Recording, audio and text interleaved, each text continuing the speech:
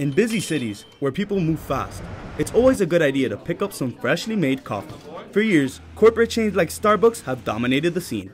But there are still some hidden coffee shops that are generating some buzz. For example, Café Chantilly is a small coffee shop with a huge appeal. Despite it being tucked away in a small corner of a strip mall, Café Chantilly has plenty of loyal customers. The coffee is very good. They also have a grand variety in the different types of coffee.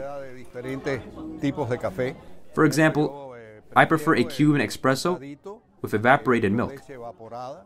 Chantilly's excellent customer service and affordable prices is what draws many of its customers in.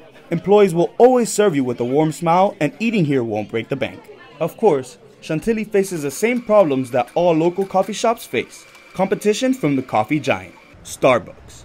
To compete with Starbucks, Chantilly only offers fresh food they create every single day. Nothing from previous days is ever used.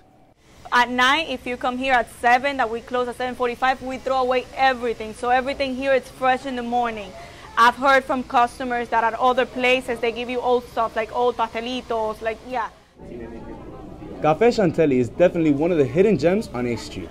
With friendly service and fresh coffee, they attract dozens of customers. If you ever happen to pass by, please make sure to give this place a chance. It won't disappoint you. I'm Julian Sandoval, signing off.